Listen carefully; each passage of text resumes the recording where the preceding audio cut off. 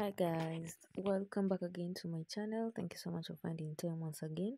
Karibuni sana. If you're new here, make sure you subscribe, like and share. We are on the road to 4,000 subscribers. I'll really appreciate if you subscribe to my channel. So today we are opening the mixed bag bell. I know most of you have been watching me opening the Chinese one, but this one is a UK bell, and you can see there's no much difference with the Canadian, but the bell is 45 kg. So from the name mixed bags, you expect different types of bags. Now I want to give you the difference between bell ya gunia na bell ya 45 kg. So gunia, you'll find less of kama ni leather, you'll find less zenye zinatokana because hazijafinywa, but kwa bell vile imefinywa hivyo, so unaweza like ile 50-50, unaweza angukia upate zingine hazijafinywa ziko sawa na unauza tu vizuri, so it just depends. Sawa. So that is the difference, but all in all the bell was good. Kawaida, I usually tell you guys, just stay positive.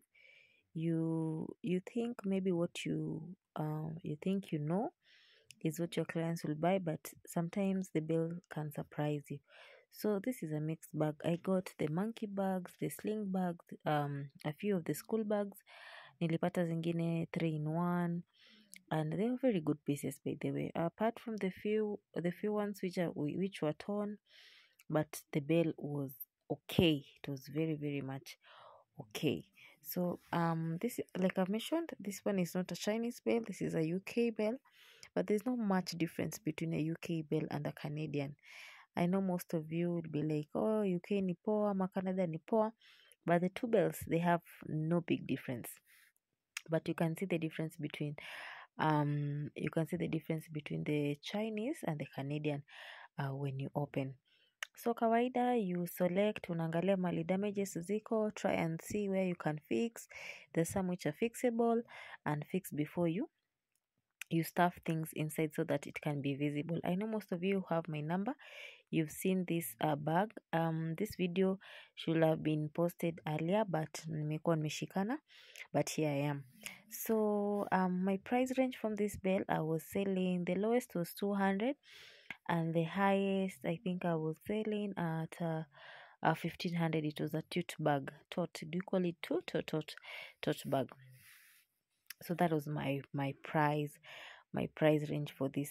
So this bell goes for 17,000 Kenyan shillings, and I've mentioned this is a UK bell, and I've mentioned also there's no much big difference between this bell and a Canadian bell.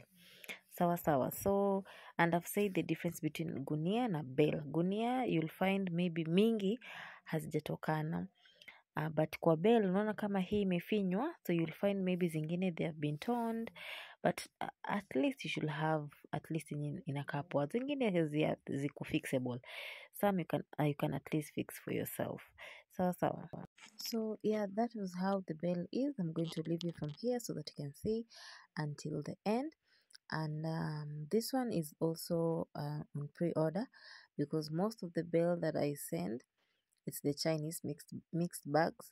So I don't staff, or maybe I don't stock a lot of the mixed bags for UK, or you call it Canadian, some of you, because my market mostly accepts the Chinese. But this is also a good one. Like I usually say, we are risk takers. We open so that you can see what you can expect from a bell of such type of bags. Thank you guys. Keep on subscribing. Definitely I will see you in the next video. Bye.